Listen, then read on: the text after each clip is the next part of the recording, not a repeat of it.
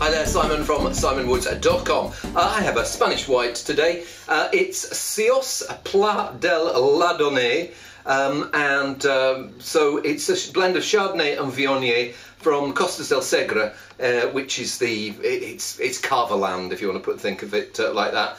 2013 vintage. I don't know too much about the wine. Aged on lees for 5 months. Doesn't say whether it's been, I'm presuming if it just says aged on lees, I imagine that's in a tank rather than in a barrel. So let's dig in and see where we get to. Real juicy, ripe, plump, and not too ripe peach character coming out of there. And both the Chardonnay and Viognier can do that. Can't smell any influence of oak. Maybe that lees aging is giving a little, just a slight nutty character, but it feels like it's going to be quite full-bodied, but fresh with it. Let's have a look at alcohol. 13%, so neither too high nor too low. Let's taste it.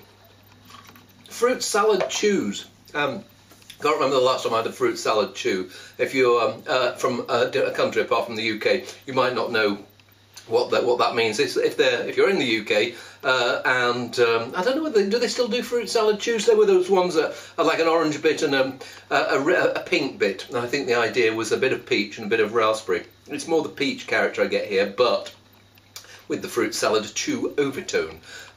It's nice. I wouldn't say it were a stunning wine, lots of flavour, but on the simple side, one of those wines that would probably get polished off with not a problem at all, but maybe not linger in the memory all that long. It's nice enough, and I'd certainly get through a second glass, but good but not great.